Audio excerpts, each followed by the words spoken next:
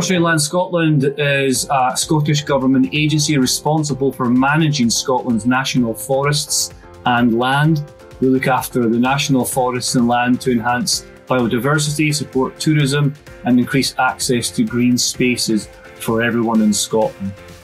Currently, we have an on-prem private data centre and utilise cloud computing for disaster recovery and a software to assist in the orchestration of invoking DR. Some of the key benefits I found in our time with NC2 was the ability just to stretch our environment seamlessly from on-prem into the cloud. We have a definitive time pressure to X our private data centre, and what struck me initially was that NC2 could become a contingency plan to extend our data centre and migrate workloads to it without having to transform them to native cloud solutions. But I think the onus is on us to explore whether NC2 could be the best way to migrate to full public cloud rather than a contingency plan. So the goal is to be able to migrate seamlessly across all platforms and be agile enough to burst into cloud computing and have that one administrative single pane to manage all.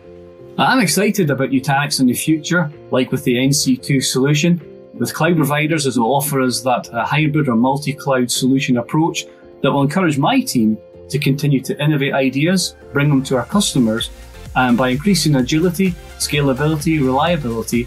and reduce our risk, given our workloads will work no matter where they are in that hybrid platform, because we don't need to repackage or re-architect.